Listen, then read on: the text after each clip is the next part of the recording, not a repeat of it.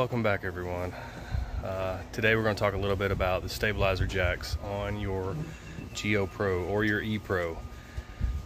Start off by saying I'm going to put some links below to the jacks I used, which are direct bolt up, no drilling, no anything required. Now, it sounds simple, but I'm going to show you a few reasons it's not if you've waited too long to actually do this, like I have.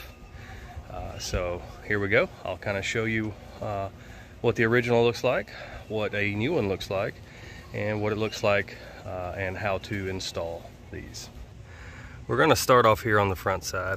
The factory stabilizer jacks, just simply put, they're trash. I'm shocked.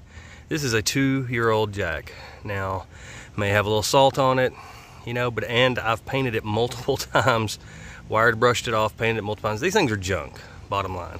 And they also are not really stabilizing the camper very well, even not extended all the way out. They're just flimsy. Here are the new stabilizer jacks, or one of them. This is a 6,500 pound. Again, you're going to find it in the link below. I'll also post a picture up so you can kind of see the side-by-side, or actually I'll take you over there and show you the side-by-side comparison. These are just beefy. They just feel stronger. They're heavier, so you got to account for that. But I'm really happy to see, or excited to see, how well these are going to stabilize the camper out. Again, links below. They're the 6,500 pounds. These ran me about 100. I think it was about 140 bucks for 4. So yeah, I'll post that link below.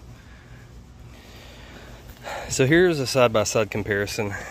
You can see this is it's just junk. I don't know any other way to explain it. This one's just heavier duty, much heavier duty.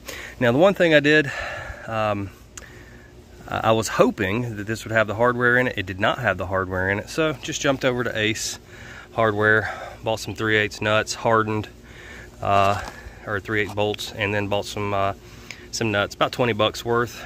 But these are also hardened as well, so hopefully they'll last a little bit longer and not rust out. Tools you're going to need 2 9/16 inch sockets in an ideal scenario. Mine were rusted to no end. These will not get that off, so I had to resort to violence. I'm joking, no violence, but I had to resort to a grinder, a sawzall. And if that didn't work, we were going to turn them into liquid. But I didn't have to do that. So, yeah, just don't wait on these. That's the thing. Don't wait. If you see corrosion, if you see rust on these things, just don't wait. Go ahead and get them replaced with something a little higher quality now. Because if I'd have done this a year ago, I wouldn't be in this situation right now. So, but that's what it looks like there once you get it off. And again, these new ones, they directly bolt up. There's no drilling required. I know there are some out there that do require additional drilling, but as you can see here, these bolt holes line right up factory with the factory holes.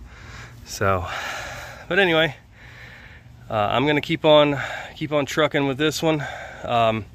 You know, again, really the only tools you should need would be the ratchets, 2 of them, but yeah, this turned into a project.